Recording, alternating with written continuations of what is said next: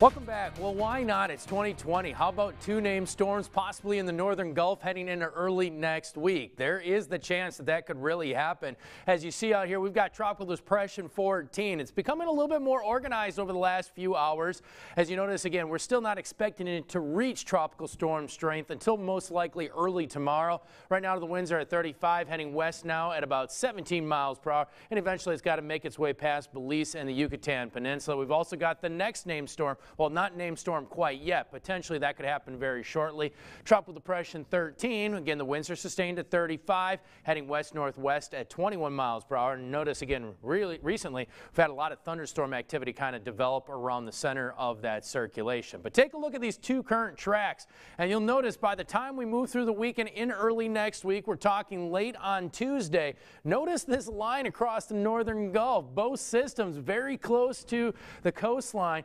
Again, right now, as you see here, this system, which would most likely become Laura, it looks like it's going to be the first one to get named, is going to be making its way across the Yucatan Peninsula with winds up to about 65 miles per hour, maybe just shy of becoming a Category 1 storm. And the current track right now is heading towards Galveston.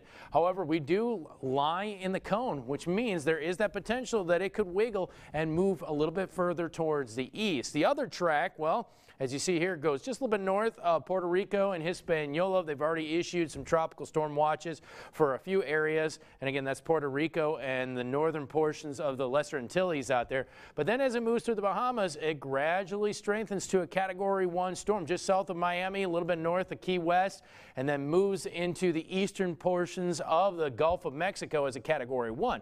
Same thing. This scenario, it could shift a little bit further west. Obviously, we're sandwiched right in the middle, and that is the biggest concern at this point, because you see with a couple outliers out there, it looks like it's going to start to make that hook back towards the northeast, but when does that actually happen? The steering wind should drive it towards the northeast eventually.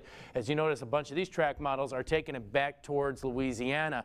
However, again, I do want to point out that this is not a definite forecast quite yet. A lot can change in the coming days. It's only Thursday, and this is going to happen early next week, so maybe about Monday, Tuesday, or Wednesday of next week. If it becomes a much larger system, a more well-defined system, it's probably going to slow down a little bit as it continues to truck its way towards the east. And we also got to remember there's a new tropical wave just coming off the coast of Africa. Also, a pretty good chance of development. It continues to climb, and long-range models are showing some growth and maybe even becoming another named storm in the Atlantic by the time we